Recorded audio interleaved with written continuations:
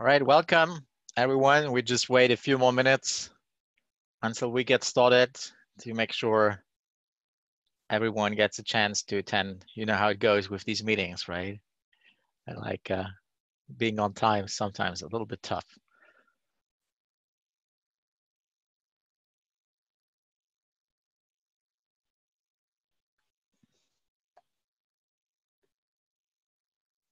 Right, give me a second. Let me start sharing again. There we go.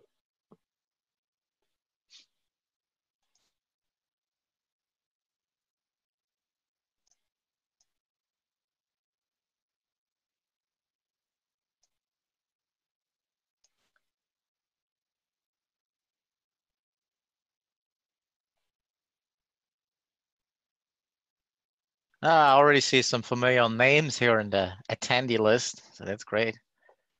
Welcome everyone. Welcome old friends. Welcome new friends. Someone raised your hand. Oh, no, it's gone.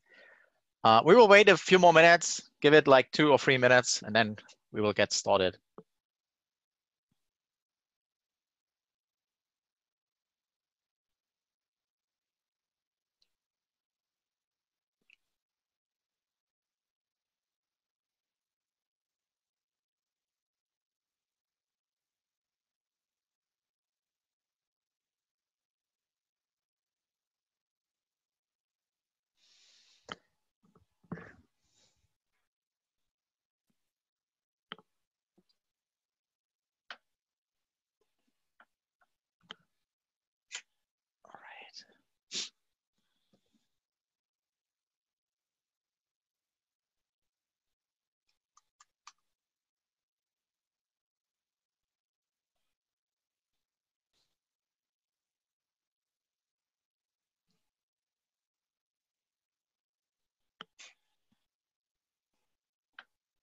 Got to keep the sun out a little bit here.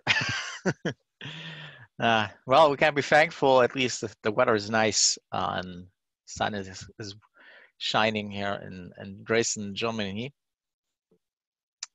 All right. Yeah. One more minute, then we get started. Oh, there's already a question. Thank you, everyone. Yeah, the chat is disabled, so you can, if you have any questions, just enter them in the Q&A window, and we will go through them at the end of the session. I should have a couple of minutes at the end of the session to actually answer your questions.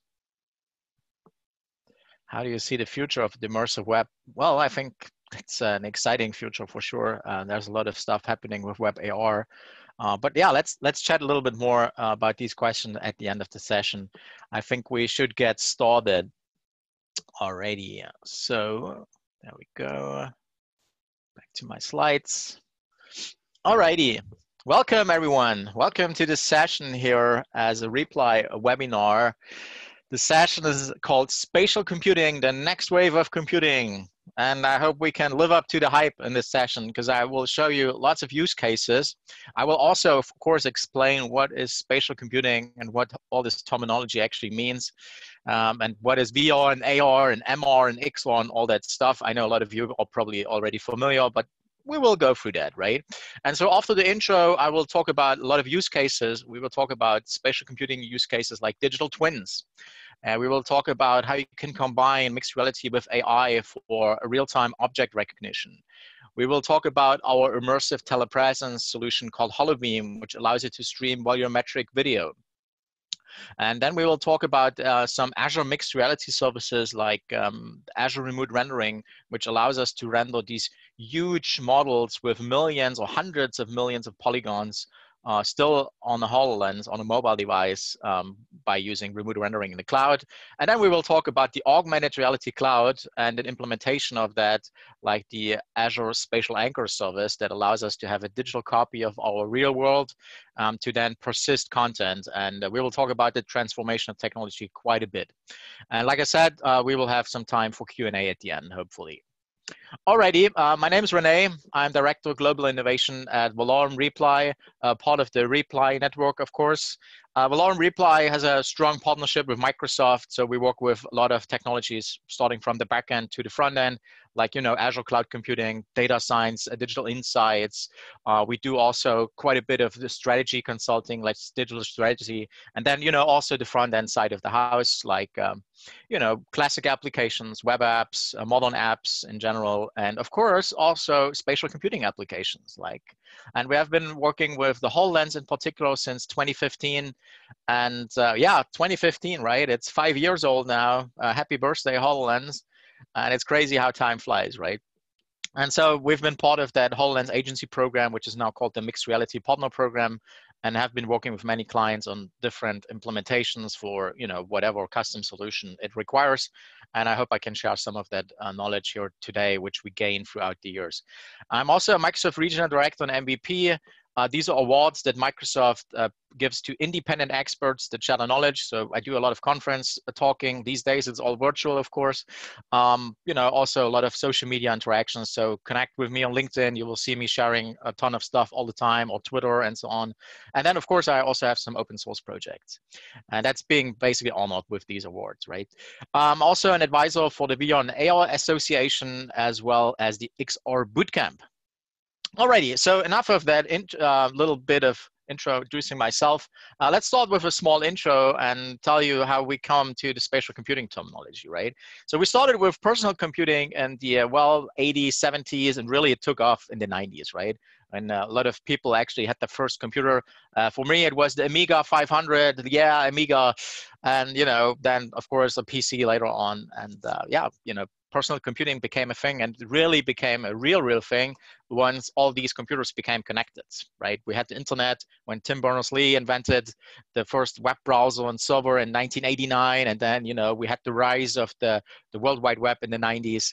And then especially with the Web 2.0 stuff in the 2000s, where we could have user-generated content like blogs, social media, and so on, right? That really democratized all the knowledge sharing. And that helped a lot. So we had personal computing, right? And then we also had mobile phones, and later on we had these smartphones, like BlackBerry was really big there. And especially when the first multi-touch smartphone came out with the iPhone in 2007, it was really disrupting everything, right? And this is when we had this true mobile computing platform. And with all these connectivity, benefits, and, all these progress that happens with 4G and now 5G these days, right? We have these super highly connected devices that can do a lot of things already. And, a lot of people actually use mobile phones these days as their first computing platform, actually, right? Like if I look at my kids, they use mobile phones. They don't use their PC too much or a lot. They actually do a lot of that on mobile computing. So we came from personal computing to mobile computing, and then we will come into spatial computing. And this is as some of you know, the Oculus Rift Development Kit 1, which was released in 2012. And of course, it's not the first VR headset, right? We had some of those in the 90s, but the Oculus Rift got me really excited, the DK1, because it had the first really good resolution latency, right? When you move your head, you didn't have any smearing too much, and was really spot on, and a really great user experience, and it was fun to develop for it. And it's a huge success, right? As you might have heard, Facebook just announced that they made almost $300 million in non-advertising in Q1 of this year already, right? And they basically say that this is driven largely by sales of Oculus products. And this is actually 80% higher than the numbers of the same quarter last year, right? So again, 80% more revenue compared to the quarter last year, and in non-advertising, right? And that is majority comes from the Oculus, which Facebook acquired a couple of years ago. And the Oculus Quest, of course, is one of the best devices, standalone, untethered virtual reality headset. But anyway, what I wanted to tell you is, like, we had this kind of movement with spatial computing devices that came around, because like these VR devices can also track where they are in the room. They're spatially aware.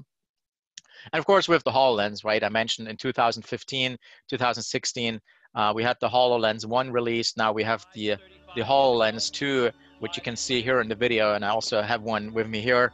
But anyway, we have these spatial computing devices, and with the HoloLens, we have the capabilities where they can track themselves in the room, they can analyze the room, and so you can view space travel like in your own space, if you will, right? And this is, of course, the moon landing, and so you can experience that. This one is actually using remote rendering, which we're going to talk quite a bit more later on. But yeah, see the quality, right? And this is with the HoloLens 2 remote rendering, and this is where we are at the moment, so we can see space travel in our own space. And in fact, the HoloLens was already in space before, and this is actually astronaut Scott Kelly on the International Space Station, where he's having a virtual call with ground control using HoloSkype back then, or it was also called Project Sidekick.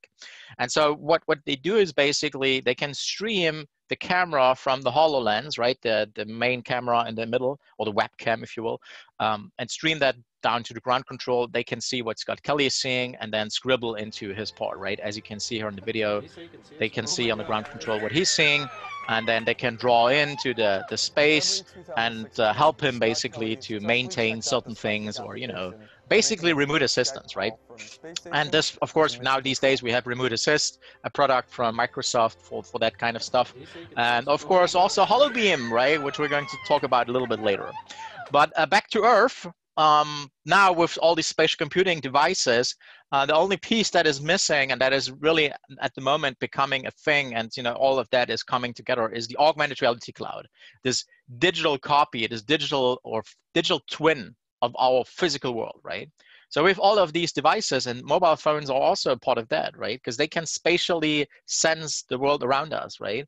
And so we get this digital copy of our physical world, which we can then use to, you know, place content. But we will talk about that much more at the later on the session. A lot of companies are working on AR cloud solutions, which some of them call, like Facebook calls them life maps, Magic Words, Mirror World, Google Cloud Anchors. We have some startups like 60 AI, which was just acquired by Niantic, or VisualX from Berlin, and a few more. And of course, Azure Spatial Anchors, which we're going to cover later on. But anyway, what you can see on the video is we have this digital copy of our real world, which means we can bring in virtual content as, you know, and persist it as part of the real world. So we can get all of that data. And of course, thinking about 5G, again, all of these puzzle pieces come together. We can stream an immense amount of data, right? All right, let's talk about this terminology before we dive into all of these use cases. Again, I know a lot of you are already familiar with it, but I want to make sure we're all on the same page here. And so let me explain that a little bit. What is AR, VR, MR, XR, spatial computing, all of that stuff. So let's start with VR, virtual reality, which you can see on the right-hand side there. And so VR is really a fully immersive solution, which means you're fully immersed into a virtual application or experience, if you will. And that is done by wearing a head-mounted device, like a VR device, where you can see stereo frames, basically a frame for the left and the right eye, and therefore you can see stereo 3D, right?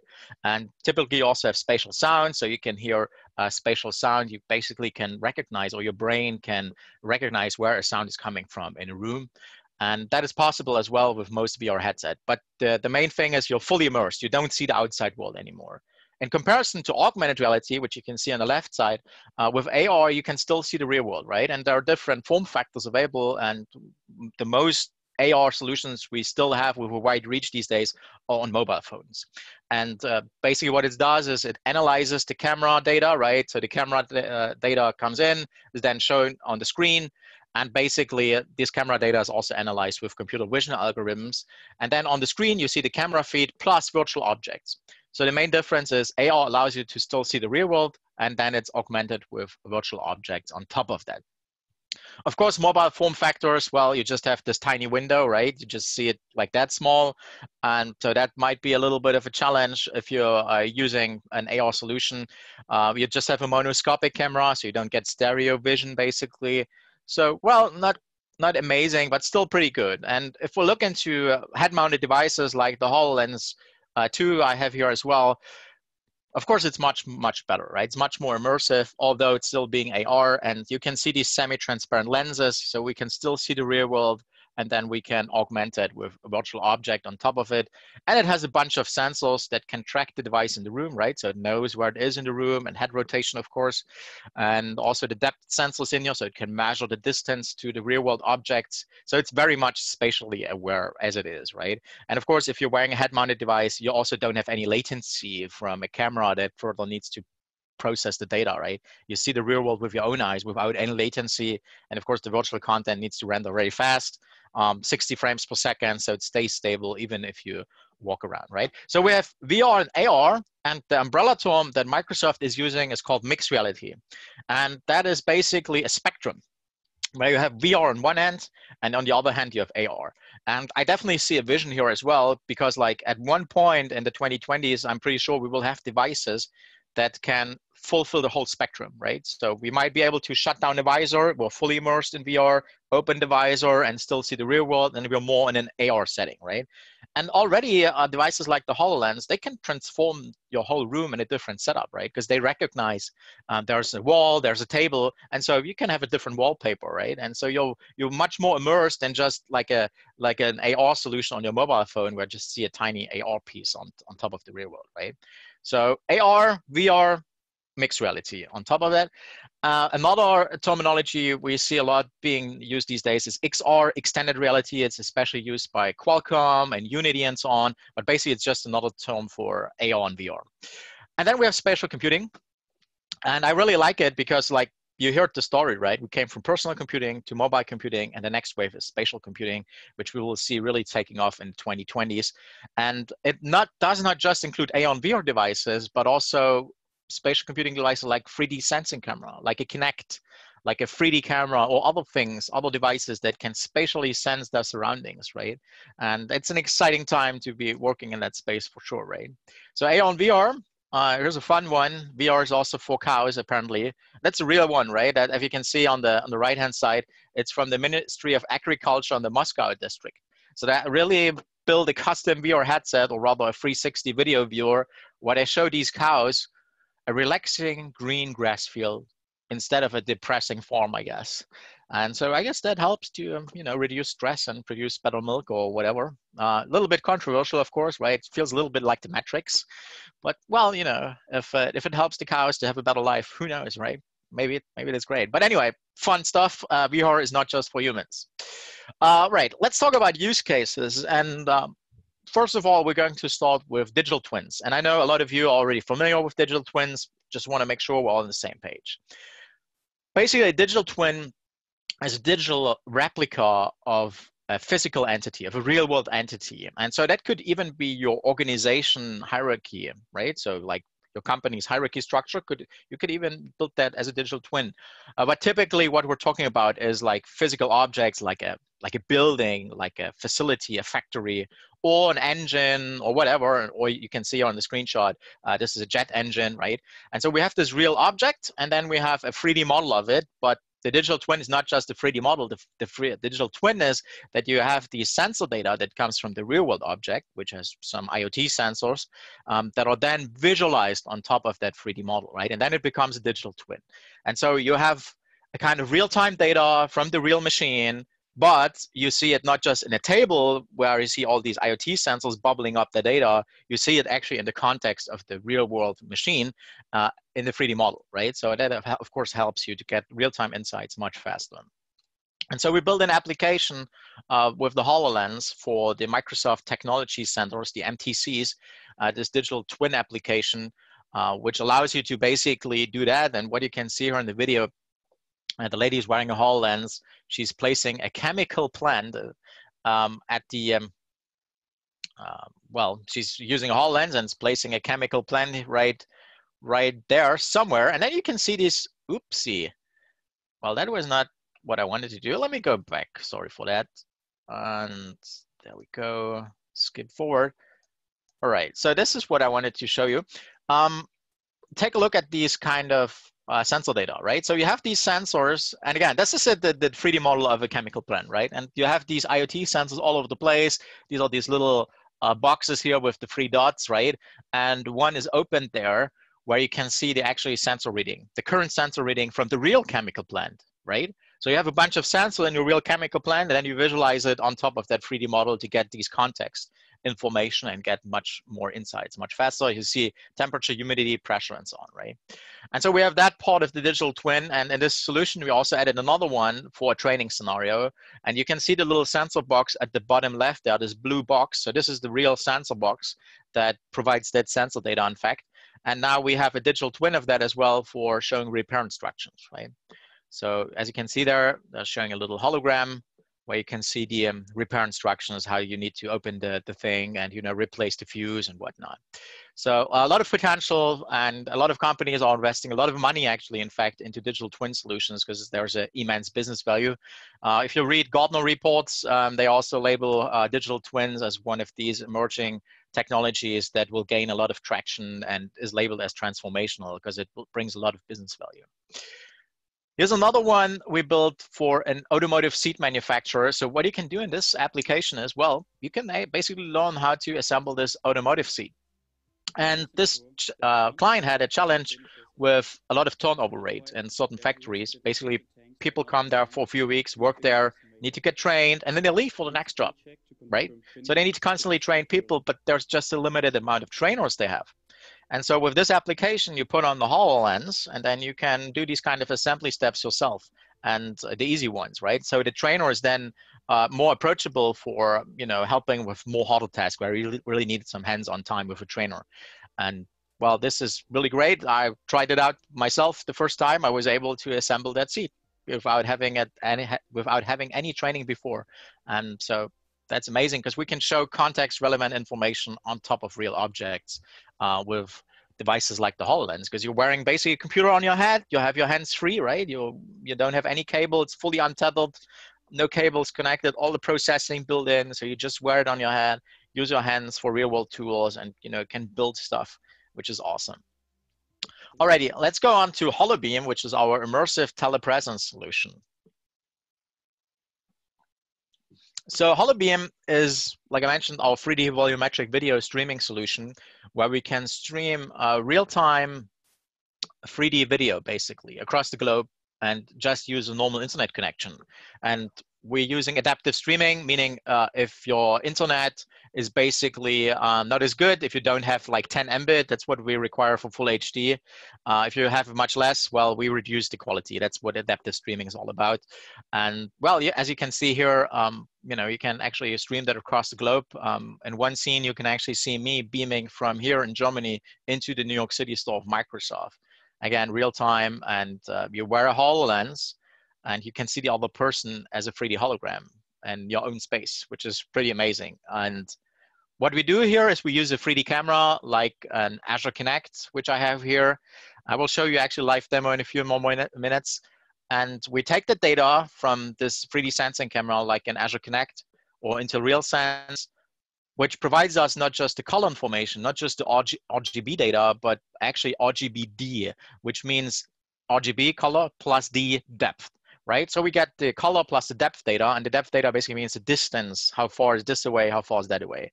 And what we developed with HoloBeam is basically a streaming solution where we can package up the data, encode it in such a way that we can do a live real-time volumetric video stream.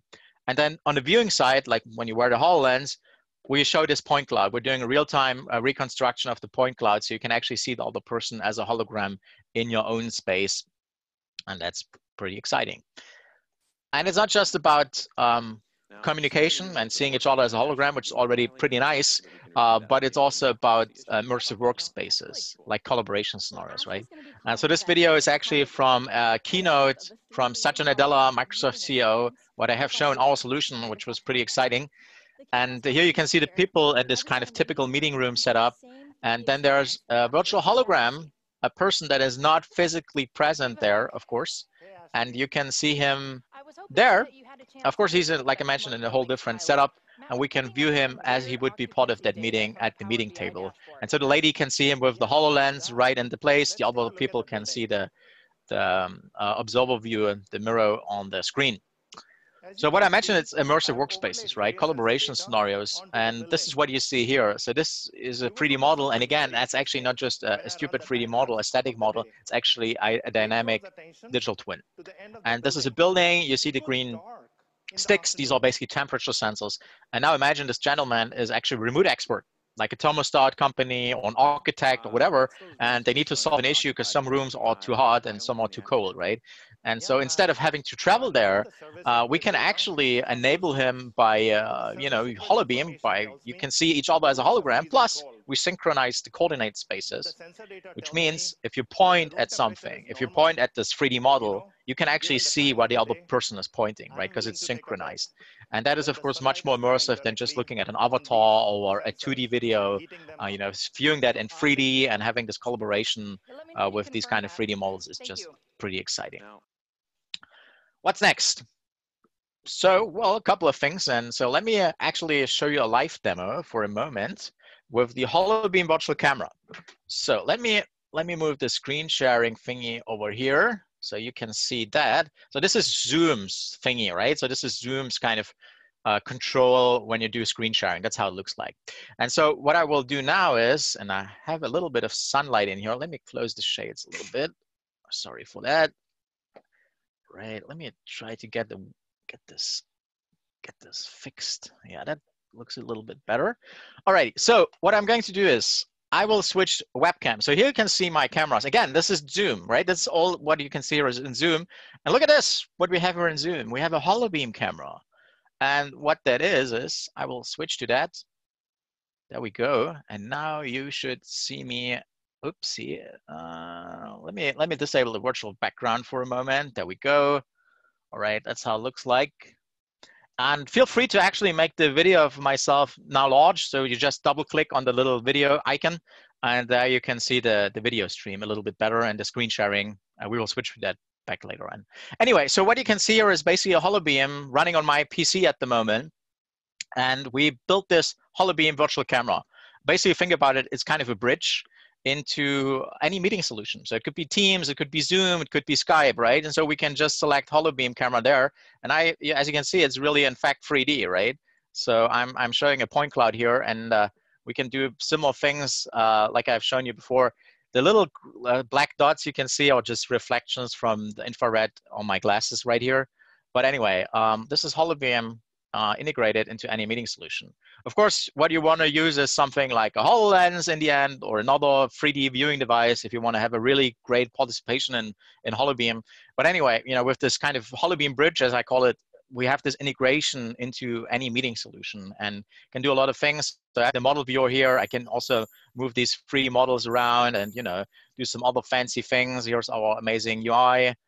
And yeah, so here's the full model viewer. I could load a few more models and then we could integrate. Someone might have a real 3D camera. And again, I'm just using one Connect here. If I would use a few more, of course, we would fill these holes and you would see a even crisper picture, right? But yeah, this is 3D HoloBeam integrated as a plugin into, well, any video meeting solution. All right, let me actually switch the camera back to the other one and enable virtual backgrounds. There we are. Alrighty, and please switch to the screen sharing again. Double click on the screen sharing so you can see it a little bit larger there. And I will continue now with my presentation. Alrighty, so we had the demo. Here's another one. So this is HoloBeam running on a looking glass. And the looking glass is a volumetric light field display.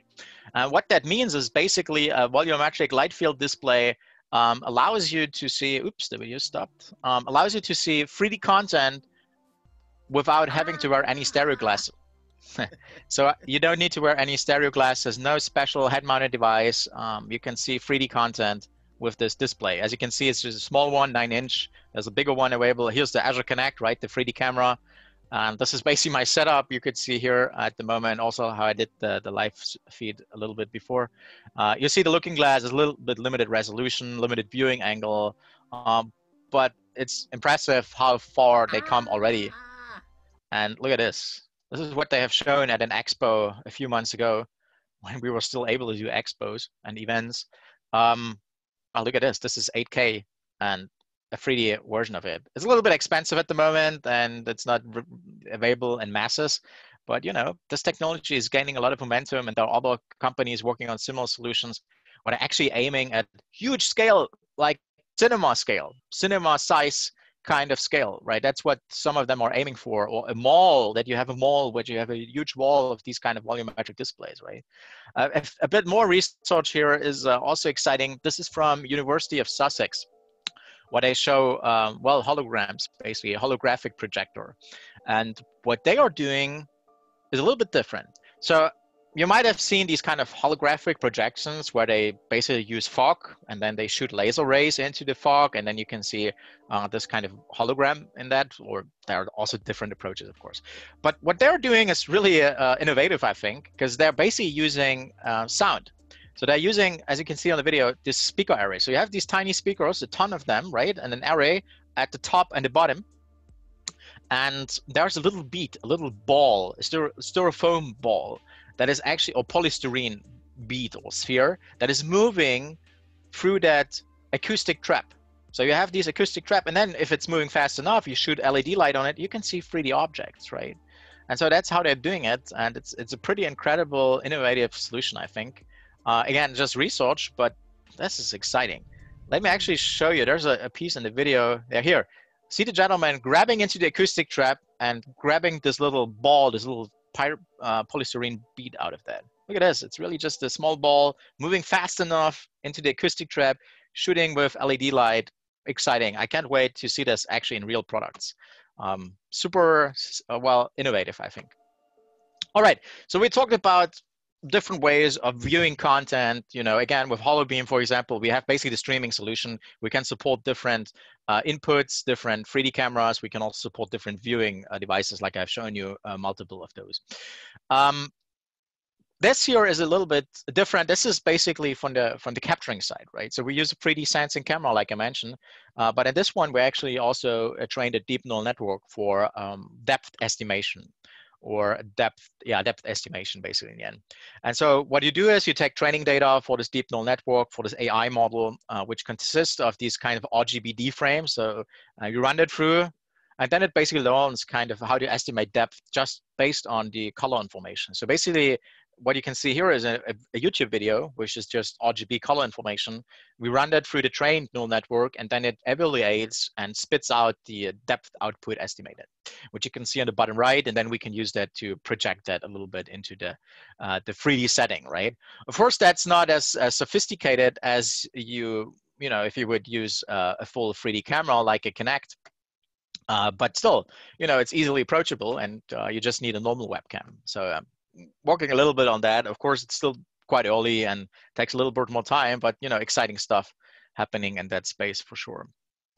All right, while we are talking about AI and you know, spatial computing with AI, let me show you another demo which I created using object recognition running on the HoloLens directly, right? So what I did here is basically I took a deep neural network, which I trained using cognitive services, custom vision AI.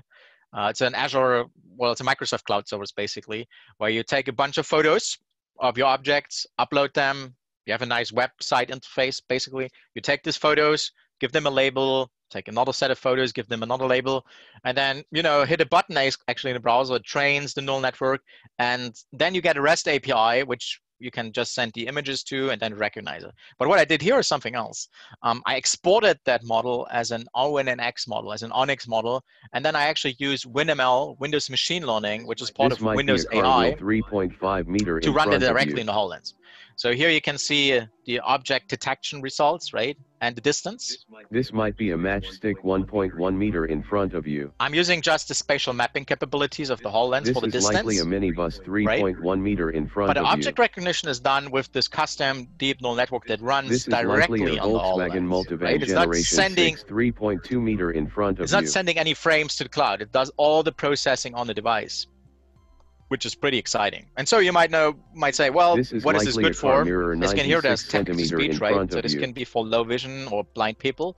But also in general, I mean, we all know what a hammer and a power drill is. This might be a hammer 63 centimeters in front of you. And it could be, for example, you buy something at IKEA and you want to have instructions, you just look at it This with a is device like likely a a Black HoloLens. & Decker It power recognizes drill what kind of 82 product it is, centimeter in and then front of shows you. you what kind of things you want to do. And of course, you can have your favorite beer brand in there, right? This might be a Raidburger Yeah. beer bottle 1.2 meter in front of you. Well, it's 5:30, almost time for beer, but well, not yet, right? This Anyway, so in the video, I had it running on the HoloLens CPU. I now have it running on the HoloLens GPU with the HoloLens 1. In this case, you can see it's much, much faster if you run it on the GPU, because the amazing part with Windows AI and WinML is it actually uses hardware acceleration for speeding up these kind of deep neural network inference evaluation phases. And yeah, exciting stuff. I have it now also running on the HoloLens 2. There's a little thing going on with the GPU driver here, so I'm waiting for an update on that.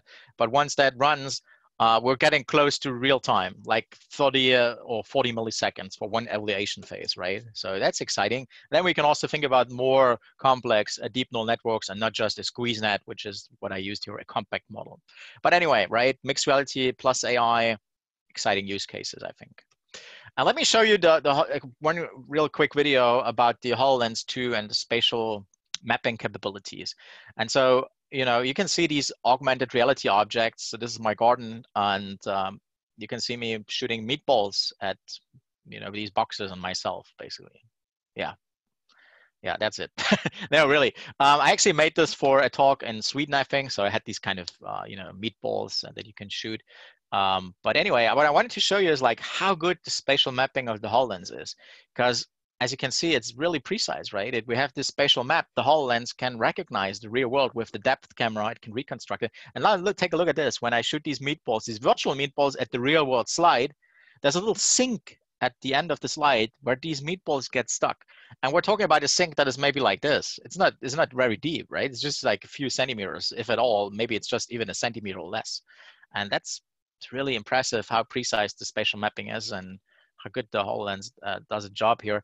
I think I actually also showed the spatial mesh a little bit. So here you can see the reconstruction. Might be a little bit jittering with the video, but here you can see a mesh overlaid, and this is how it reconstructs the real world. Really big improvement there from the HoloLens 2, which is, by the way, using the same depth sensor as the Azure Connect. The HoloLens 2 uses the same depth sensor as the Azure Connect, right? This is also open source, right? So go to my GitHub page if you want to play around with that. All right, little break, not really. Let's talk about large-scale digital twins. So I've shown you these digital twin models, right? And the challenge is, of course, always, how do I get that 3D model?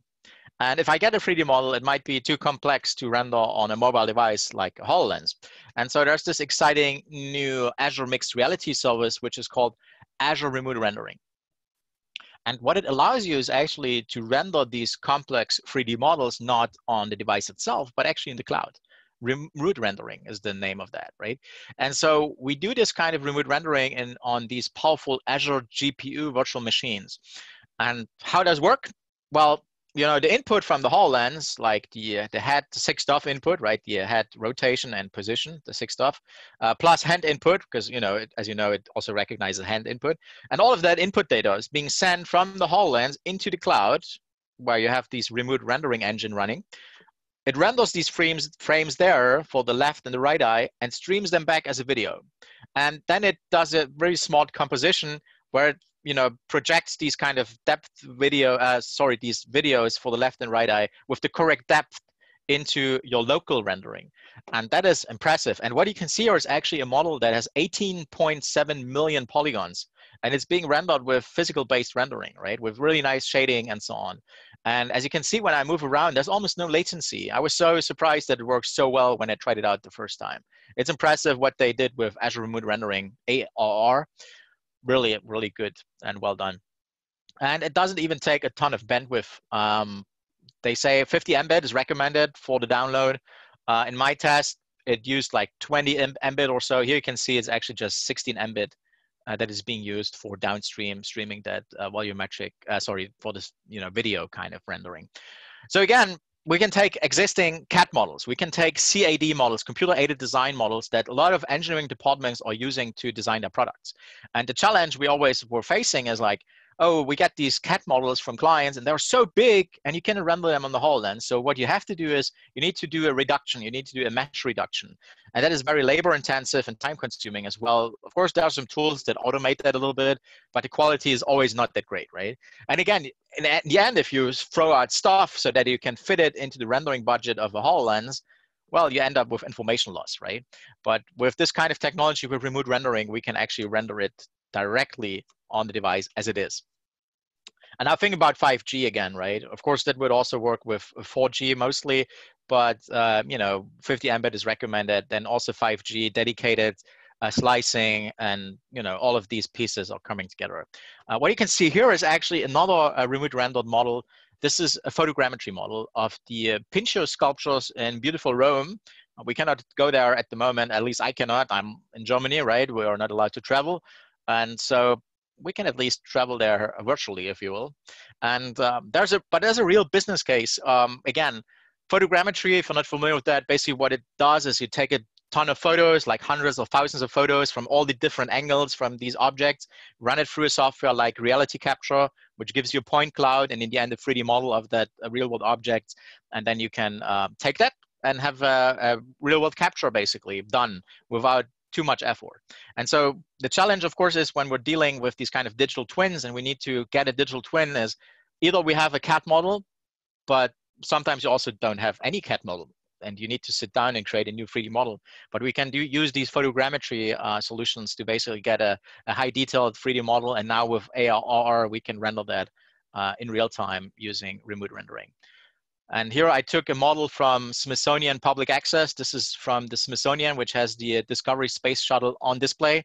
And they also did a photogrammetry scan of that. You can download a few different versions. I think this is the version with a few million polygons.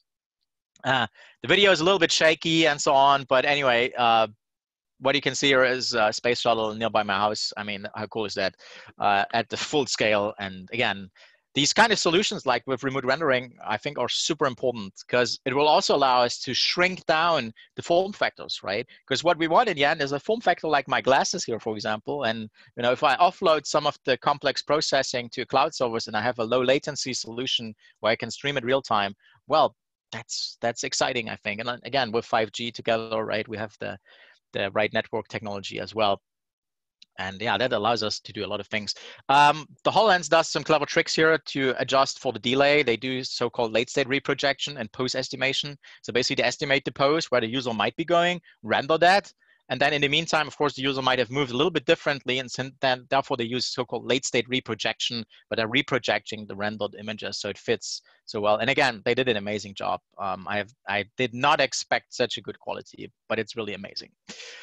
Alrighty, let's talk about another Azure Mixed Reality service called Azure Spatial Anchors. And that is part of this whole AR cloud technology I mentioned initially a little bit, the augmented reality cloud, right? And Gartner, the market research company, also labels that as one of the highest ratings they have is transformational, and they label the AR cloud as transformational. And we will spend the rest of the webinar here actually talking about those. I will show you a ton of use cases. But let me explain, first of all, a little bit more visually what it is and why you should care about it. So this is a video from 60AI, a small startup that are also working on an AR cloud solution. So what you can see here is these gentlemen are walking around in this office, and each of them has their own cell phone, just using iPhones here. And they're doing all a little scan of a certain area, right? They're all creating a little puzzle piece of the whole thing, of the whole office in the end, right? And then, the power of the AR cloud is taking, these siloed from each device, all these experiences from each one, and then uploading them into the whole kind of AR cloud's storage or solution and processing power you have there, right? So all these small puzzle pieces are stitched together to create you this full puzzle, if you will. And then you have this digital twin of your real world, which you can, of course, use as a 3D capture, which is already pretty great. But even nicer is you have the reference. You have a virtual reference of the real world, and then you can, place virtual content on top of that. And so why is that called a spatial anchor and the AR cloud spatial anchor? What is that stuff? Well, let's step back for a moment and talk what is a spatial anchor. And you might know what an anchor is, from a ship. And similar like to a ship, When you throw out the anchor, the ship won't move. If you throw out a spatial anchor, your virtual content won't move, right? But instead of having an anchor, we're actually talking about a coordinate system. So a spatial anchor is basically a custom coordinate system, a frame of reference in the end. And again, like if you move around, spatial anchor will stay the same, right? Even if you move your device, your content won't move, right? And so we can attach virtual content to that spatial anchor, which will stay in place as it relates to the real world location. And it will maintain its pose, position, and orientation, even if you walk around, right? Since it's not related to the camera and the device coordinate system, but it has its own spatial coordinate system. And that, of course, is very important because this allows us to do a lot of amazing things where we can persist augmented reality content in the real world. But this just lives on your own device. And all of these devices we all know and love, like our HoloLens or 1 and 2, AR Core on Android or AR Kit on iOS or Magic Leap with their PCF, they all have a concept, they all have an implementation of spatial anchors. It might just call it a little bit differently. Some call them AR anchor, some call it world anchor. Magic Leap calls it a persisted coordinate frame, PCF, but it's the same thing. It's this kind of real world location, right, that you maintain an anchor. And again, that just lives on your device, right? It lives on this HoloLens or it lives on this mobile phone. And the power of the cloud is, and the Cloud Spatial Anchor is that we can have that stored in the cloud and can share it cross-platform, right? So if I take the anchor I created, upload it to ASA, Azure Spatial Anchor Service, my friend comes, downloads that same anchor on his device, and it maps it into the tracking system of that device. He can see or she can see the same content at the exact same location as it relates to the real world, right? So we can enable these multi-user shared scenarios, which is amazing because you fit so many devices. You know, we're AR Kit, AR Core, it's over 1 billion devices already that support that kind of capability, right? And so ASA supports Android, AR Core, iOS, AR Kit, and HoloLens 1 and 2, right? And so cross-platform and sharing is supported. And even more important, I think, is persistence. And that is amazing because I can create an anchor and come back a week later and then can download that from the ASA service and view it at the exact same location, right? Here are some experiments where I tested this out. So this is running on Android phones, recorded on an Android phone, my good old Samsung S8. I created an anchor there, uploaded to the ASA service. And what you can see now is the first person view of the HoloLens. I'm still holding my Android phone in front. So I downloaded that anchor created with the Android on the HoloLens, and then it maps it into the tracking system. As you can see, it's really precise, right? The same anchor on the Android is basically the same location as on HoloLens. And that's impressive, like really a centimeter range precision here. And so as you can imagine, this is using computer vision. We'll talk a little bit more about it, how it works. But basically, this is not using GPS. Because if we were to use GPS, we would get meter range precision. With this, we get 5 to 10 centimeter range precision, something around that. And of course, in a real world situation, you would combine all of that. You would use a coarse relocalization using GPS. You would say, okay, I'm in this spot. I want to get like all the anchors that are around me, like 50 meters or so. And then you would reduce the search space a little bit for the actually computer vision that Azure Spatial Anchors is using. So cross-platform, right, shared scenarios. Here's another one with persistence. So went to the Seattle Pike Place market, created an anchor over there. We will see it in a moment. Attached the virtual sign there with the company logo, right? And then a few days later, I came back, and after a second or so, it relocalized the same anchor at the exact same location. And you notice there are a lot of people walking around. The floor changed because it was raining, and then it dried up when I relocalized a few days later. But it's still able to actually manage that. And that is super impressive, actually, what they pulled off with ASA, because you have so much changing items all the time. Again, it's using computer vision, right? No GPS. So you have all these changing stuff, vision. So yeah, impressive, really impressive how good it works.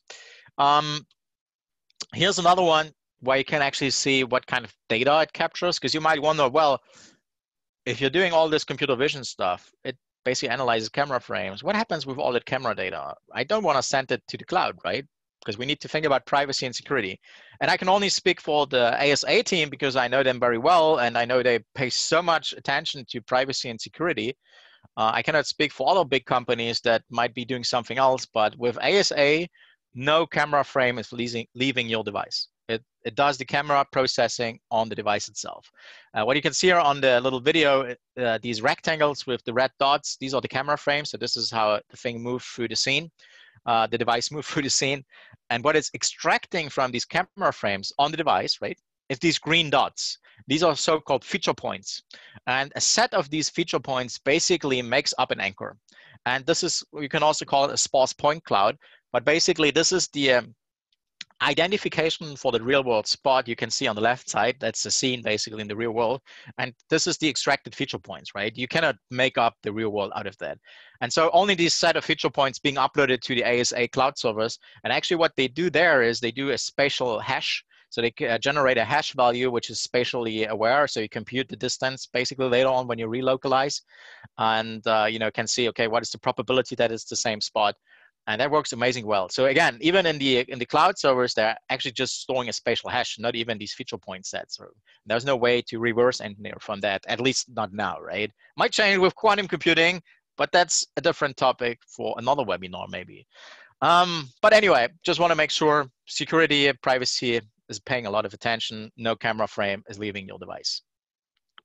All right, let's talk about some scenarios. And I want to show you a little demo of an app we're building. But basically, this is about collaborative design reviews. So think about these kids and the lady, they all have different devices, right? iPhone, Android, HoloLens, the lady has a HoloLens too, and they can view the same content together, right? Which allows us to visualize complex data to collaborate with 3D projects with cross-functional teams, right? And there's quite a business value here that we can optimize the flexibility, safety, quality, and so much more, right?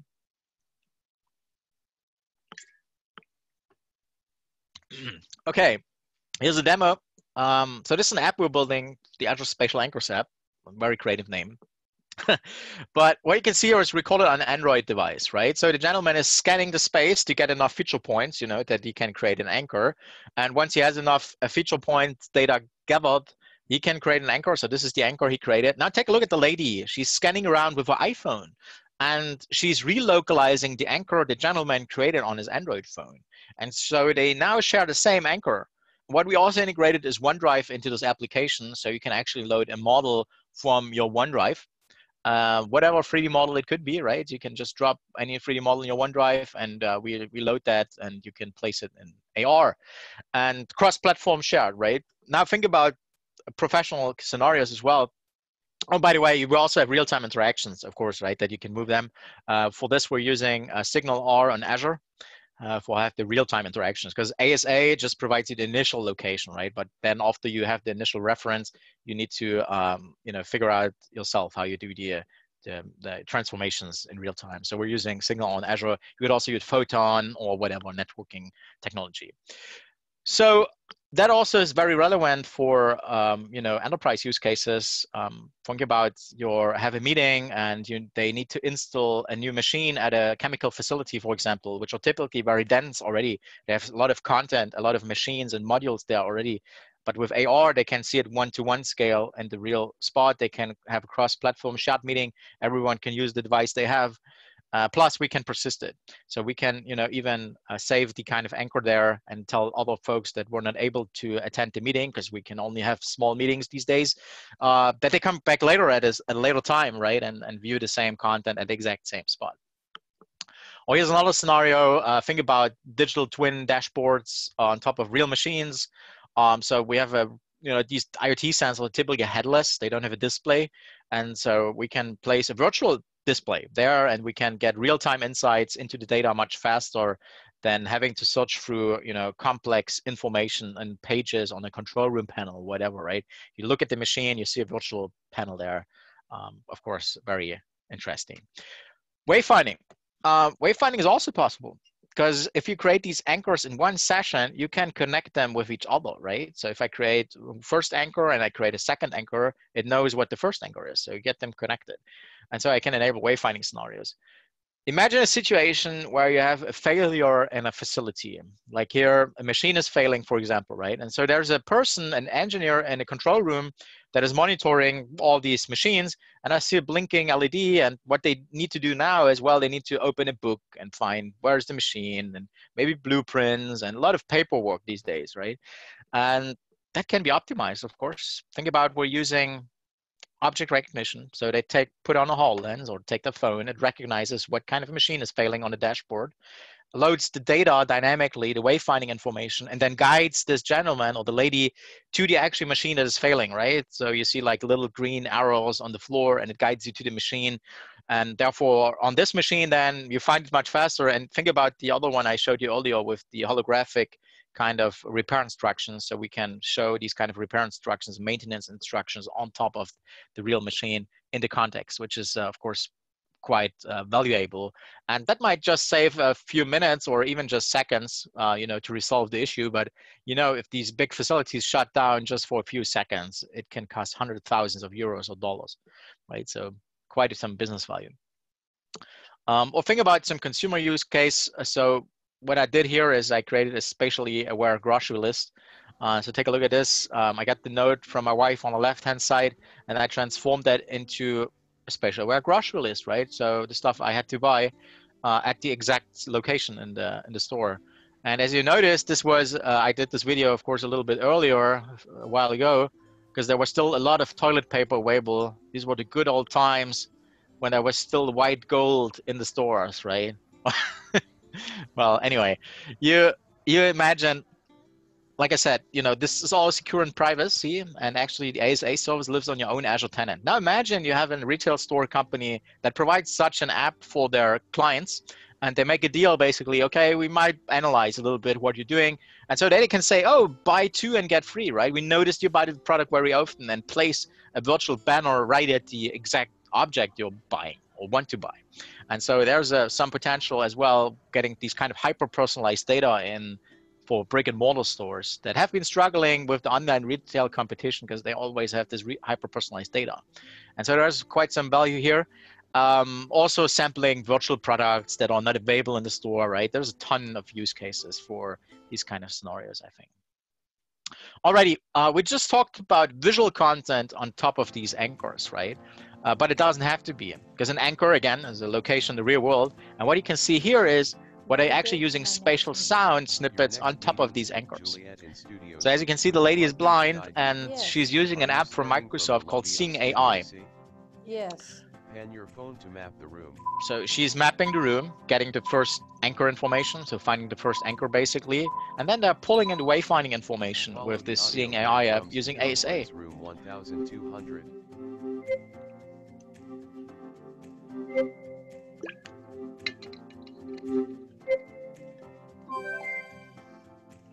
Where can I sit? Pan your phone to map the room. Table at 12 o'clock, empty seat located at 11 o'clock. Hey, glad you're here.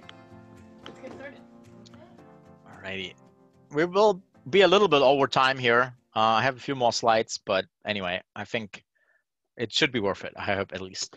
Anyway, the previous scenario, I mean, with the with this one, with the blind lady, basically, this is amazing. I love it because we're using super high tech with AI object recognition to build a solution that really provides value for humans, right? And that's why I love working with this technology, where we can build these kind of inclusive and diverse environments where we can empower everyone. That's awesome. I love it. Here's another scenario real quick, basically guiding you through a theme park. This is a concept I got from our friends at Studio 05. Basically, they're having a little Lego figure that guides you through the store, through the theme park. Just a concept, but we're in conversations to make this a reality because we now have the technology with ASA, right? So where we can stream and load dynamic data and let us guide through by this little Lego man through the theme park. Or this one, think about urban murals and digital art, right? We can draw everywhere. We can put AR content all over the place and have it even persisted with this kind of technology. And so I saw this graffiti a while ago in LA, and I loved it because, you see these two businessmen having a Rubik's Cube and trying to solve each other to land a deal or whatever. But there's this public parking sign, which ruins this whole piece. And why not bring in some AR content like our good old friend Clippy? And I hope I'm not showing my age here, and some of you still know Clippy, but even better, we can have Clippy now in 3D because we're talking about AR, right? But think about other use cases: Snapchat, Instagram, all these social media, or TikTok, all these social media apps with the AR filters. At the moment, you can just record a video or photo, but in the future, we can actually right now, we can implement it. We can have this content persisted. So you can tell your friends, go to this place and scan your phone and see what I dropped there, right? Here's another one, creating a digital copies, but I will skip forward to this one because this is also a similar scenario about 3D capture visualization. So what I used here in this application, I created a spatial anchor, persisted this anchor, and what you can see now, I'm relocalizing this, right? So this is in front of my house. I relocalized the anchor, and there you see the virtual Easter Bunny sculpture. And this is a 3D scan I did with my mobile phone. Yeah, just with my mobile phone. On the right-hand side, you can see the real world bunny. That's the real one. My uncle makes those. And you can see the digital twin of the Easter bunny on the left-hand side, which I created just with my Samsung S20 Plus, which has a time of flight sensor. So it has a little 3D camera in here. And I just walked around the real world sculpture, maybe 30 seconds or so. And then I got a 3D model of that, which I exported, loaded into our ASA, Azure Spatial Anchor application, where I could then place the anchor attached with the 3D model of the Easter Bunny, the digital twin of it, and relocalize it. And now I can place it, scale it up, and I could tell my uncle if he has some time, if he can make me a new one which is larger, because I can see it in 3D. But think about this Easter Bunny, which I we removed it now, of course, since Easter is over. But anyway, think about this, could be whatever object, could be an engine, could be a machine, could be a reactor, could be anything you see in a facility. And so we can easily create these digital twins, or the basis for these digital twins, the 3D models, with mobile devices these days. The whole workflow I'm showing you here is on mobile, right? I created the 3D model on mobile. I put this 3D model on mobile in AR and persisted the content. If that's not exciting, I don't know. A lot of business value. The other thing, of course, games. ASA is great for games, location-based games, right? Scavenger hunt, hide and seek games. And so a lot of that is being used here. I built a little scavenger hunt game with fruits all over the place. I persisted there, and then I can, have the user try to find these other fruits and so on. But anyway, what is awesome about ASA, it basically democratizes location-based AR game development. And for example, Microsoft is using that themselves here with Minecraft Earth, in fact, so the AR version of Minecraft. And it is using Azure Spatial Anchors under the hood for placing these kind of virtual adventures in the real world. And then you can have cross-platform shared scenarios, right, where you can play it together. Of course, that is only possible with a technology like ASA that's using computer vision that gives us the real precision, right? With Pokemon Go, these other that are just GPS-based, you would never get this kind of precision that you get here where you're using computer vision. So you can have these kind of shared scenarios and then also persisted, right? You can have these adventures persisted in the park or something. Or here on this video, I love this because you can see this little bow and arrow when they play the game attached to the phone, and you can play it together in the real world with really precise location, and it's democratizing it so everyone can build it.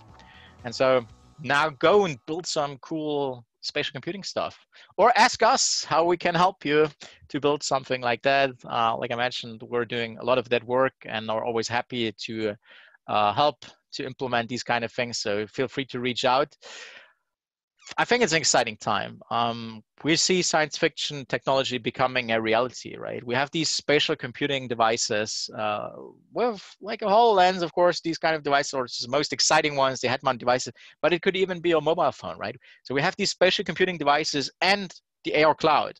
So we have the digital twin of the real world. We can put context in the real world, which we can visualize and capture with these spatial computing devices. And yeah, I mean, that's stuff we have seen just a few years ago in sci-fi. Now it's becoming a reality, which is pretty amazing. And I think that 2020s will not just be about the COVID-19 situation and all the things we have to deal with, but I think especially spatial computing will help us also to restart and reinvent in the post-pandemic phase, where we can do a lot of amazing things with spatial computing for also dealing with these kind of situations. And so again, thanks for your attention. If you want to stick around, I know we're a few minutes over, but I will stick around for a few more minutes.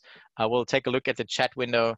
And so let me know if you have any other questions. I know there are already 6 questions already. So let's dive into that. Oh, and by the way, feel free to connect. You see my Twitter handle there, my name, find me on LinkedIn, email as well. You know, just reach out and we can connect.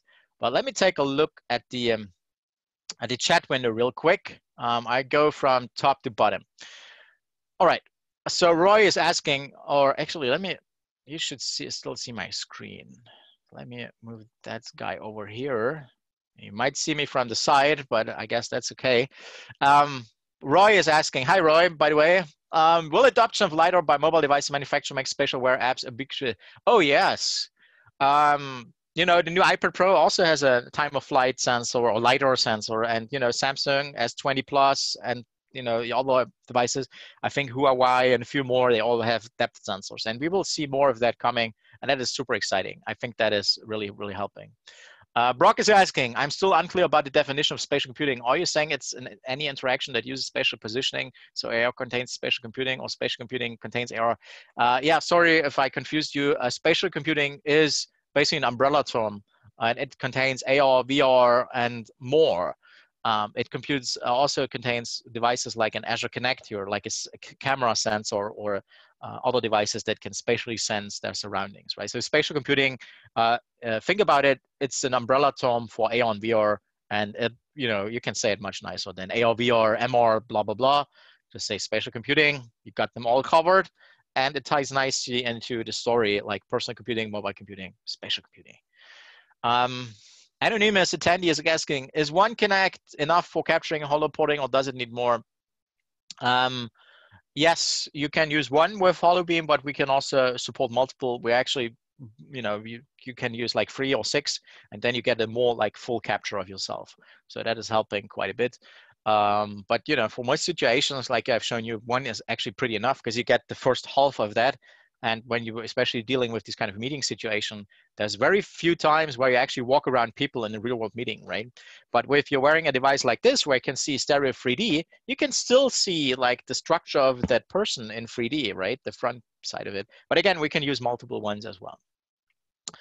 Roy is asking, is it possible to replay the holograms in 3D using HoloBeam? Yes, we can also record these kind of holographic things, these HoloBeams, and then we can use them also to play it back. I have not shown that video, but we have one where we're actually using it, and that's super exciting because it's much more immersive, telling, you know, have a hologram explaining you things than just listening to audio.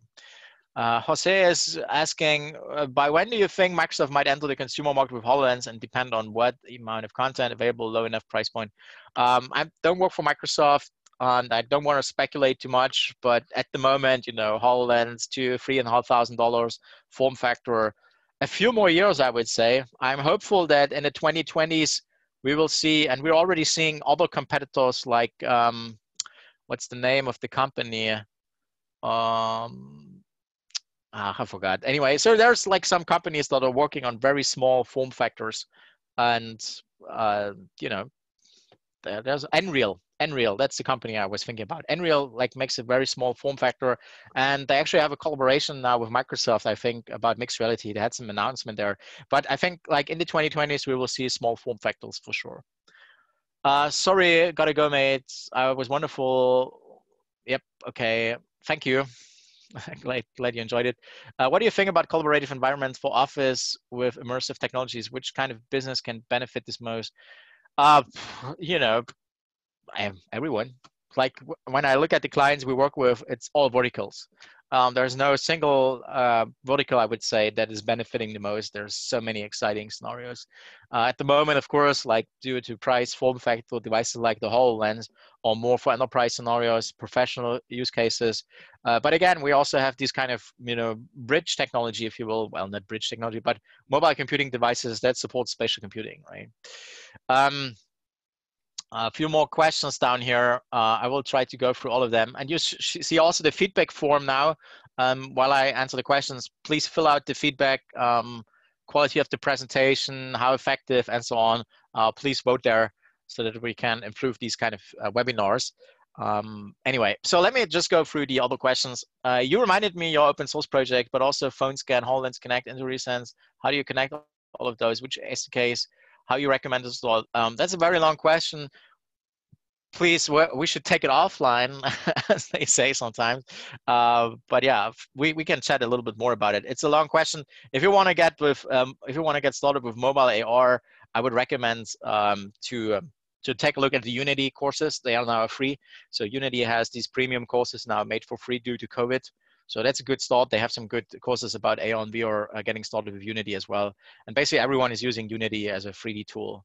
And so that's, of course, Unreal is also there, but I know many people are using Unity. What specific expertise skills do you think would be the most useful in the foreseeable spatial computing devices? Oh yeah, hey student, HCI, AI, I mean, you're on the right track there for sure. Human-computer interfaces and AI, these are the most important one. I would also recommend take some 3D computer graphics courses, also linear algebra and so on, so that you know the basics, how to do things in 3D and, you know, compute those. But yeah, I think you're on the right track. AI is, of course, very important. Thanks, Ward, for the webinar. Hi, Ward, by the way. Ward Peters, I guess. Which Azure service did you guys use for networking with ASA? I missed that. Yeah, we're using SignalR on Azure. SignalR, real-time communication, and it supports Azure as well, so we're using that. But you could also go with a custom role one, or Unity's Photon, and a few more, right? Stefan Roth is asking, what Azure Spatial Anchors would be duplicated in similar environments? For example, one anchor within an ICE train kitchen be recognized in another train ICE kitchen looking exactly the same. Yes, that would be the case. And so if, because it's using computer vision, right? And if these kind of locations look the same, it thinks that it's in the same spot, of course. And that's where you can combine GPS, right? So you can actually combine these sensor data together. You could say, oh, I'm in this location, this GPS location, give me all the anchors that are just surrounding me. And then you would like narrow down the search space already. It's just like as a human, right? If you think about it, if I would, you know, put your, like hold your eyes closed or whatever, and would take you from this ICE train kitchen to the other ICE train kitchen without you seeing that you actually moved, you would not recognize that you actually moved, right? It's the same thing. Computer vision can never be better as human vision. Maybe soon, I don't know, with the AI taking over kind of thing, but we'll see. Anyway, long story short, yes, these are these kind of wormholes kind of things where you think you're in the same thing. How can you solve it? Again, GPS combining these kind of other sensor data, plus you could also create multiple anchors, providing you the context, right? Just as you would walk, you could have multiple anchors outside and, you know, providing you the context. Hey, Corinne, I see you are recording a presentation. Will you have a link you can please provide for later viewing? And for yes, the webinar is recorded, and then we will send it out later on. Ward, what is according to your biggest use case today for the HoloLens? Well, giving a shout out to Ward here. I know you guys are working on a pretty amazing healthcare solution, so that is great. Another, I think, biggest use cases are definitely in the manufacturing industry. We see a lot of use cases there, but again, in general, it's a lot of uptake in the enterprise and professional use case scenarios.